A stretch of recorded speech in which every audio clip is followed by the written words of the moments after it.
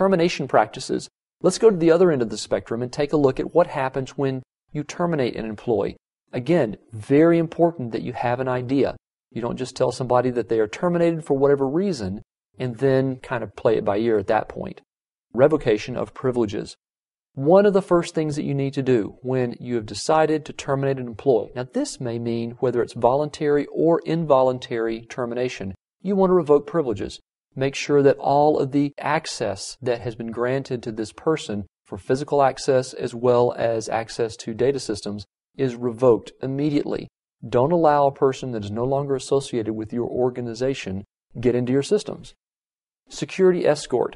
Now, many organizations already have something like this into place, but it's a good idea to put this in your policy, that once an employee has been terminated, that employee will be escorted by a security person, a security guard, or perhaps a manager from the point of termination until they actually get in their vehicle and leave the premises. The idea behind that is to close the window on the opportunity that that person could take revenge on the organization or decide that, gosh, they still owe me some money, so I'm just going to lift something and take it with me. Again, security escort, make sure that you put it in the policy and it's stated at a very high level. And last but not least, what about an exit interview? It's again a pretty good idea to ask certain questions. Several reasons to conduct an exit interview would include gleaning good information. You may find out things that your employees may not be willing to tell you as to the goings-on inside an organization.